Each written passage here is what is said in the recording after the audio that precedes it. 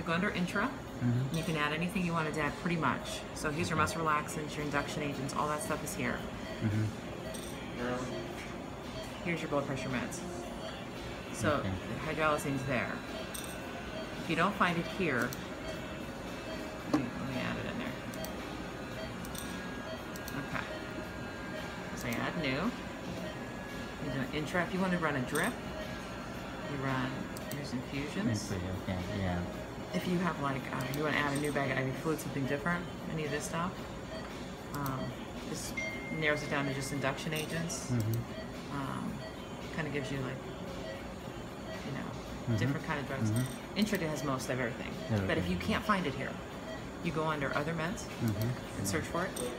If it's in this one of these sections, it'll tell you you can't have it. Okay. That means you gotta go find it. It's in there somewhere. You know, like if I try to pick Ketamine. yeah, it's pick ketamine because it's there. So you pick ketamine, you'll say injection, you'll say accept. You can't, it doesn't support it because that means it already exists. So that's the message you get. That means you have to go find it. It's on one of those tabs. Okay? I didn't give her any up. I gotta give her some that. So I keep it sort of so. Mm-hmm. All right.